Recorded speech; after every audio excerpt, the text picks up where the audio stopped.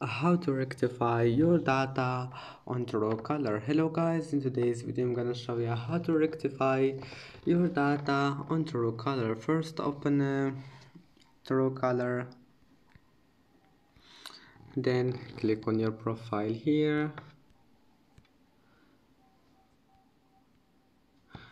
and then click settings, and now scroll all the way down until you find privacy center, and now scroll down again and here we'll find rectify my data. Click on it and that's it.